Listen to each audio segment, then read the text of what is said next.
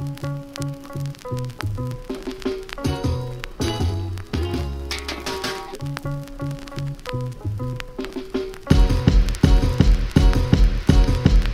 been a long time coming.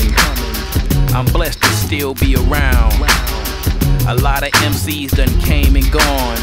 For me, I'm still getting down. See, every rapper got a voice, nah, I mean, something they want everybody to know. For some, it's about how much money they make. For others, it's how good they flow. But after all of the boasting and roasting, only two things remain. And that's the quality of the art you making and the emotion that it brings.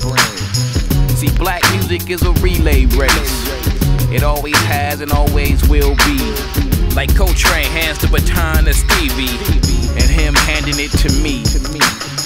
So contrary to what some might say, we are connected to the past of how good our music truly could be and how long it'll last. In 30 years they'll be looking at us, and I'm determined to have them say the bar was set here and they kept it here, and this is where it's gonna stay.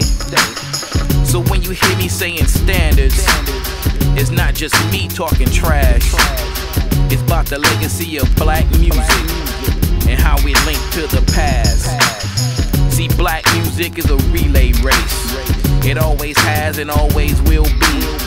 It's like Coltrane hands the baton to Stevie, and him handing it to me. Like Coltrane hands the baton to Stevie, and him handing it to me. Him.